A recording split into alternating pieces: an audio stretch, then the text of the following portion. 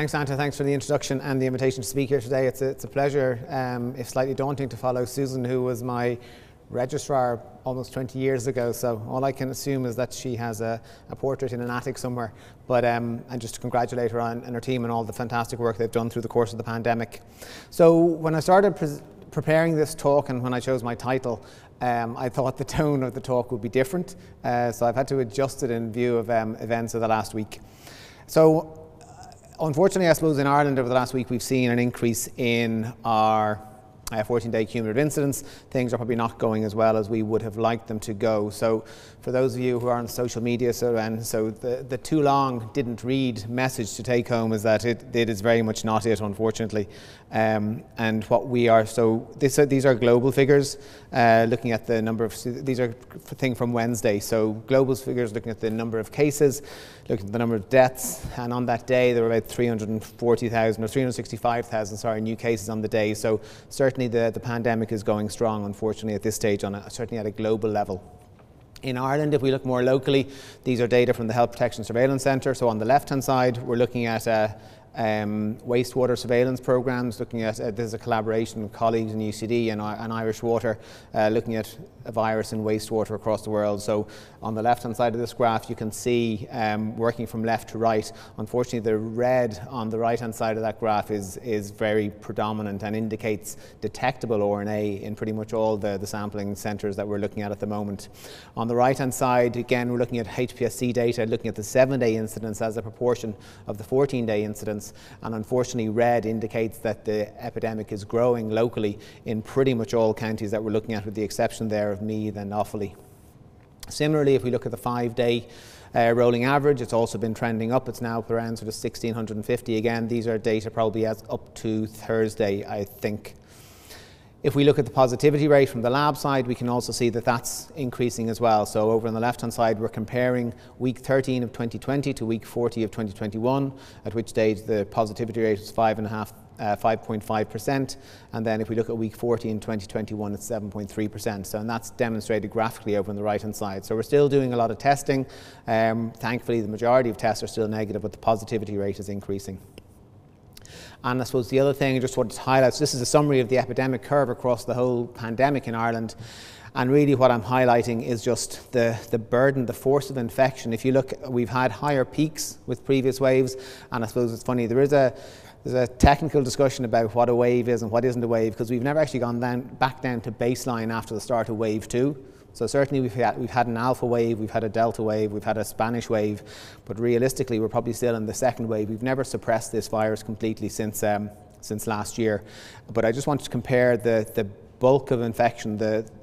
So while the peak is not necessarily significant in the context of, say, Delta versus Alpha, if you look at the high baseline that has been sustained over the last number of months, there's a huge amount of infection in the community at this stage, and that's very challenging to bring under control, especially as we're trying to ease restrictions and move towards some semblance of normality. If we look at the birth cohorts and the different age ranges again, so these are data looking from week 26 to week 40, and you can see that where we did have a nice smattering of green about 10 weeks ago, pretty much every age group now is moving towards yellow, some are moving towards orange, and you can see even this, at a national level where these are weekly cumulative incidence rates, so we're pushing up towards the 200 mark. So it is a concern across the board. And then finally, I suppose the positive news to take out of all of these data is that this is a graph of the deaths again from HPSC data. So you can see what we saw in 2020, what we saw over December, January, and thankfully over on the right hand side of this graph where you see the green arrow, we can see that thankfully the number of deaths has been significantly reduced by the advent and the introduction of the vaccination campaign. And I think that's a really positive message for the next few months and years, hopefully. So if that's not it at the start of my talk, why is that? So I'm going to touch on 3 things: the virus, the vaccine, and then human behaviour. So these are data from Public Health England, and I noticed sort of the report earlier in the week that criticised the British government for their response during the pandemic, but certainly from an Irish virology perspective, I really just want to compliment the scientists and the medics in PHE, Susan and a lot of her colleagues who have done incredible work over the course of the pandemic and really have led the way in the context of the circulating variants of concern and sharing their data in real time as soon as they had it. So these are some data from the PHE, and what don't have time to go into great detail in the context of S gene dropout, but just what I'm looking at here is the bottom half of this graph, and you can see what happened in the course of between, say, the middle of April, second half of April, and June in the UK. The virus switched from S gene target failure being prevalent to S gene positivity, and that was the switch from Alpha back to Delta, and that was when Delta emerged. And so the UK again flagged this in real time, and they updated Delta as it was then B1617.2 to a variant of concern on May 6th, and then they were able to, as I said, they shared those data in real time, and we were able to start monitoring. So looking at Delta, it really was a different beast. Comparing its growth rate to all of the other variants of concern we had seen up till then, you can see in the magenta line here, it just really was in a league of its own. And again, if we look at the UK experience, so they were looking at the first slide I showed, sorry, these are based on PCR data, the S gene target failure data, and this was subsequently confirmed then based on whole genome sequencing data. So in light pink here, we can see these is an alpha background, and you can see from the start of April to the end of June, over that 2-month period, Delta in magenta, or sort of lilac here, just became completely dominant. And we saw a similar picture in Ireland, albeit a month or so later. So we first started seeing small numbers of cases of Delta in or around the start of April. So these are whole genome sequencing data from the Health Protection Surveillance Report. And you can see we had small numbers of cases from about week 15 up to about week 21, which is about the end of May. And then, again, very similar to the UK picture, you can see that from week 23, having established itself, it just kicked off completely. So on this graph, we're looking at pink is alpha, and then red on the right-hand side is delta. And for those of you who aren't familiar with sort of the weeks of the year as we use them from a surveillance perspective, week 23 is the June bank holiday. So that's when it kicked off. This is a copy of just the risk assessment that the UK PHE would have done at the time. And obviously we knew Delta was more transmissible, there was concern about infection severity. And I suppose the greater concern was about the impact on the vaccine effectiveness. And this had a significant role to play, or this generated significant levels of concern, certainly after one dose, as people will remember. However, again, as the positive news versus when we look at infection versus severe disease was that the vaccines remained very well. So this are very effective. So this is a slide that many people will have seen. This from the Pfizer-BioNTech vaccine, and this from the Moderna vaccine. We saw similar pictures for AstraZeneca and for Johnson & Johnson. I just didn't have time to show them here today. But the good news published by Susan and her colleagues in the New England Journal was that there were only modest differences in vaccine effectiveness noted with the Delta variant. So the vaccination was still one of the ways out of this pandemic. The problem is we have a problem with Delta. So just to try and put this in context, when we talk about trying to eliminate or control infections, or when we talk about community level protection, which is a term that I prefer to herd immunity, if we take measles, the MMR, for example, just by way of comparison, and I'm going to just take rubella in the interest of time. So the reproductive number for rubella is about between 6 and 7. However, the vaccine effectiveness is between 99 and 100% with a single dose. And the community level protection, as a crude measure, the threshold for community level protection based on the reproductive number is between 83 and 85%. And we know from our national immunisation programme that we get an uptake of greater than 92% for that vaccine. So the net result of putting all of those figures together is that you eliminate endemic rubella. And that's what we've done in Ireland. Similarly, we've eliminated endemic measles in Ireland. But the reason we haven't done it with mumps, even though the reproductive number isn't significantly different, is because the vaccine is less effective against mumps. Now, obviously, the pandemic has had a significant impact on all of these viruses, but people will remember that we had regular and frequent outbreaks of mumps, certainly in the third level setting prior to the pandemic. So so in relation to the Delta variant of SARS coronavirus type 2, we are looking at a reproductive number of probably somewhere between 5 and 8. People can discuss that. The community level protection threshold, therefore, is probably between 80 and 88%. And if we look at vaccine effectiveness based on the recent Lancet data, I'm not going to get into the sort of criticising or reviewing that paper here, but just by way of example, the threshold of effectiveness is given as about 75%, ranging from 91% after a month to about 53% after 4 or 5 months. Our vaccine uptake rate, based on those aged greater than 12, is about 88%. So, unfortunately, putting all those sums together, that doesn't get elimination or eradication or control of Delta. So that's what we need to think about. It doesn't mean that we can't include other measures, but from a vaccination perspective, they're the data that we have and they're the figures that we're looking at. The other concern in the context of vaccination, and Susan has alluded to some of this is really nice data from UK colleagues. Again, this is a preprint. On the left-hand side, we're looking at the viral load and the viral kinetics for a range of different viruses. So the Wuhan or pre-alpha, alpha in green, and then vaccinated and unvaccinated delta in blue and purple. And unfortunately, what the authors have concluded is that while vaccination reduces the risk of infection and causes some changes to viral kinetics, fully vaccinated individuals with breakthrough infections have a peak upper respiratory tract viral load that is similar to unvaccinated cases and can efficiently transmit infection in household settings, including to fully vaccinated contacts, with a secondary attack rate, I think, of somewhere in the region of about 20%. So we have a long way to go from a vaccination perspective, notwithstanding the fact that the vaccines are phenomenal. And certainly, I don't think we thought 12 months ago, certainly I didn't, that we would be here with such a range of effective vaccines.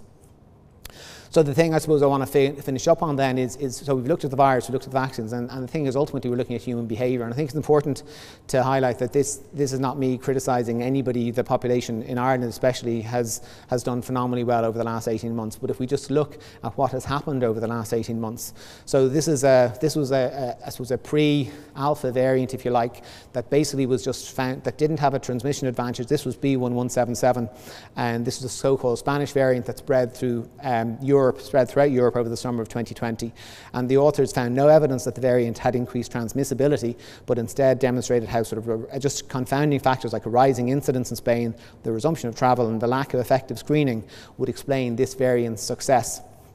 And unfortunately, looking at this slide and all of the different countries, you can see that whatever Irish people were doing for the Irish economy in 2020, they were certainly doing an awful lot for the Spanish economy in summer of 2020, because we're up there a very high level of prevalence. And it looks like this virus was introduced hundreds of times to a variety of European countries. And this we see, and if we look at the next strain data over the first year of our pandemic, we can see that B1177 over on the right hand side became completely dominant and prevalent over the course of the after summer of 2020. And it was then supplanted or replaced by Alpha.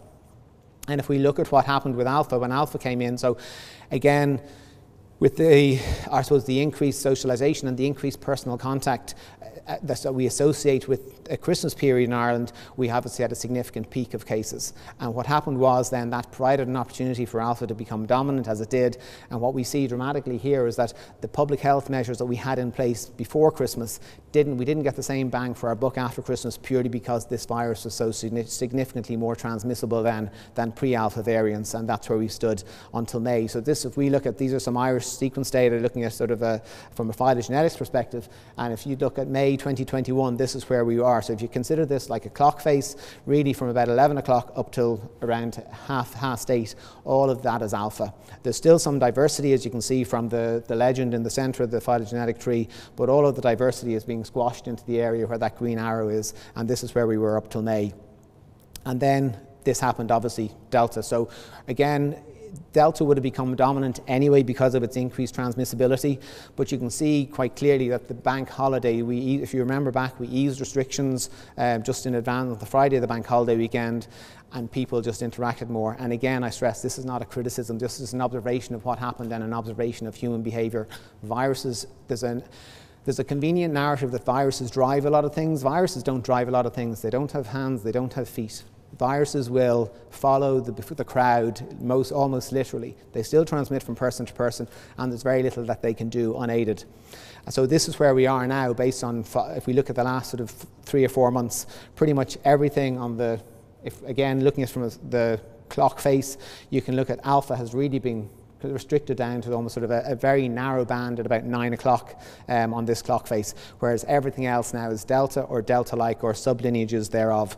And if you look at the bottom half of this, I'm not sure, sorry now, how well this is projecting in colour, but the red at the bottom half is one of the sublineages, which is AY4 of Delta, and at the moment that seems to be dominant. It doesn't necessarily seem to have any implicit advantage that we know of quite yet, but it maybe appears that Delta might be the one, at least a near optimal configuration for SARS coronavirus type 2. There may be a better one in the coming months or the coming years, but the way it's diversifying now and evolving suggests that it kind of has the playing field to itself, and this is what's going to happen.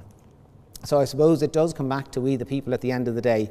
The virus is surfing a wave. So whatever opportunity we give it to spread and to transmit, that's what will happen.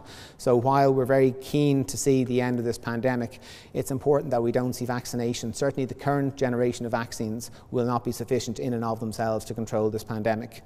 So in conclusion, I suppose slightly negatively, we don't get to decide when this is over. Unfortunately, it's not our call. That we will reach an equilibrium with this virus at some stage between us as a new host. Bear in mind, we're a brand new host of this virus, and then from an evolutionary perspective, we're very recent. So we don't know how long that will take.